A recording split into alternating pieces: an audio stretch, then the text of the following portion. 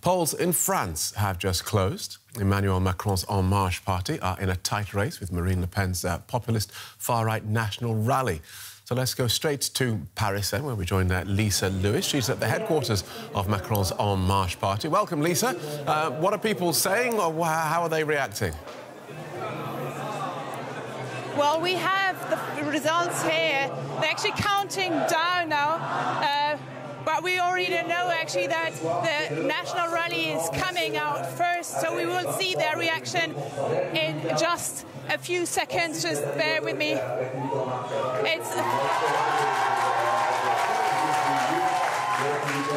There you go. The Renaissance Alliance, which includes LREM, President Macron's movement, is not coming out first, but these people here are still happy about the results. Let me just give them to you.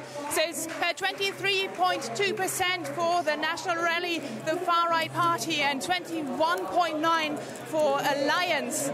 People here have been telling me that nevertheless, even if they came second, which is now the case, they would be happy anyways. The first time that the Macron's party has participated in the European elections, and also they're very happy that so many people have participated in these elections. Apparently 52%, that's about 10% more than 5 years ago, and they say this is a really good thing because we are a European party.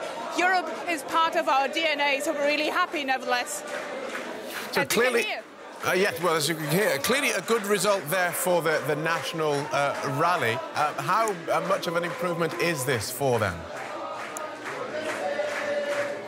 Well, it's very good result for the National Rally, obviously, but these results, these first exit polls are confirmed, then it's below what they had 5 years ago. They can say we came out first, we won these European elections, but the question is obviously what will they do with it? This shouldn't have a large impact here on a national level.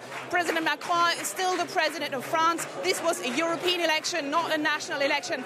And on a European level, it remains to be seen if the far-right National Rally will be able to form a stable alliance with all the other far-right movements across Europe, and if they will have enough force to really influence European matters. And just to be absolutely clear, Lisa, and very briefly, we're talking about exit poll results there, yes?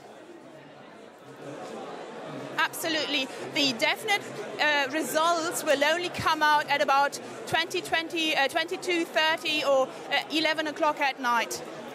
We'll get to reaction in just a sec, Lisa, but talk us through the rest of the figures, if you have them. Well, there are different exit polls that have come out. So they put the far-right National Rally ahead with about 23 to 24.2 points. Next comes the Renaissance, which is the alliance including President Macron's party, LREM, at about 22.9 until 23 points, and third is the Green Party, which is a huge surprise. The Green Party was supposed to come third or fourth, but it has actually won more than 12% of the vote, which is quite astonishing here in France. OK, so Greens doing well in Germany and in France at this stage. And how are people there at Emmanuel Macron's party headquarters? How are they reacting to these results?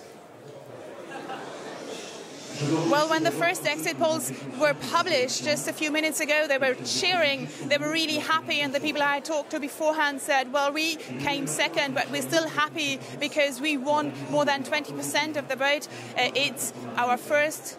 according to exit polls, obviously, it's our first European election. This means people confirm that they want us as a government, and also that they're pro-European in a way, and also very happy about the high turnout, which is estimated to be at about 52%. That's 10% higher than only 5 years ago. And they say this is a really good news for us because Europe is part of our DNA, so we're really happy about this, although we came second.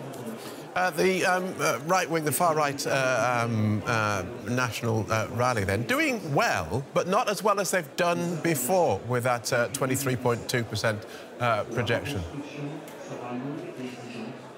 absolutely. The projections say that they will not reach the result from 5 years ago. They still will probably come first, as they did 5 years ago, but they were hoping for a bigger win to show that people are really withdrawing their support from President Emmanuel Macron. They have a program that is not saying we want to leave the European Union or we want to leave the euro, but it's very, very Eurosceptic. And actually, when reading it, you wonder how they want to do all these things while staying in the European Union. So they were hoping for more support for that and to push through their agenda on a European level.